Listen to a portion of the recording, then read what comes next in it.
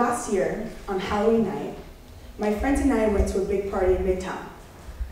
We were 3 girls, and one of my friends ran into another group of people she knew at the party. After she said hi to them, I tapped her on the shoulder and whispered to her, "Introduce me to your friend's friend. He's so cute." She replied, "Let me just introduce you to all of them." I went around saying hello, and at the end of the semicircle was the cutie I had my eyes on.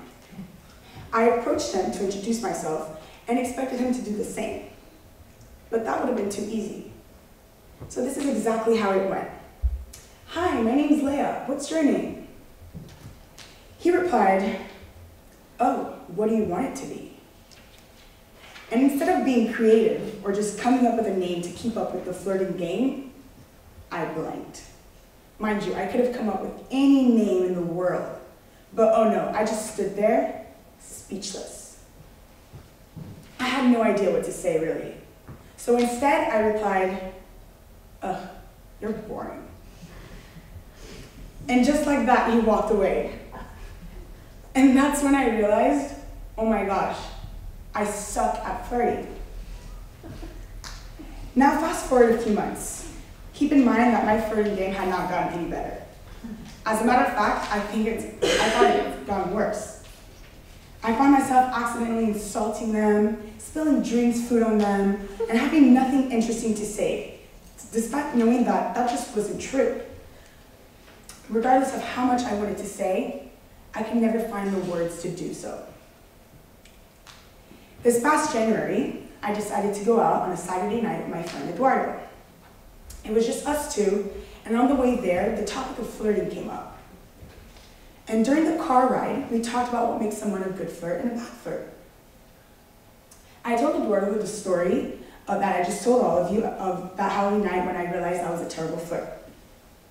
Hoping that he would comfort me and reassure me that I wasn't as bad as I thought, he turned to me and said, "Oh Lea, we all noticed, you suck. But it's okay, you're an amazing dancer." And in that moment, I didn't understand what dancing had to do with it, really. So I disregarded his compliment completely. And rather than being complacent with this unfortunate realization, I looked at him and said, "You know what? Tonight I'm gonna practice flirting, and I'm gonna find my game." So practice I did. That Saturday night, I alternated between trying to engage with witty banter, which we all know is not my forte, and taking my subjects onto the dance floor to dance. It was that night that I realized that flirting is far more than just what you say. In fact, I noticed people barely pay attention to what is being said during those initial moments of meeting. Flirting, therefore, is not a trivial activity, and it requires much more than what meets the eye. Creativity, or how creative you are in your language and topic of conversation, has often been the defining factor in what makes a good flirt.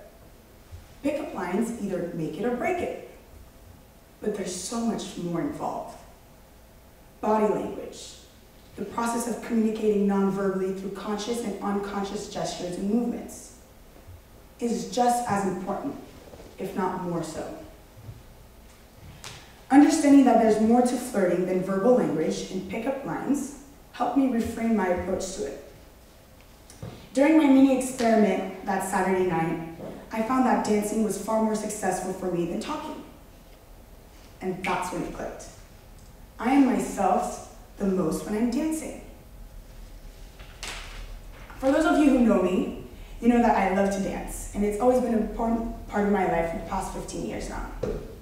It is something that I've always gravitated toward, so it only makes sense that dancing would be my window into becoming a great flirt. So why not stick to what you know?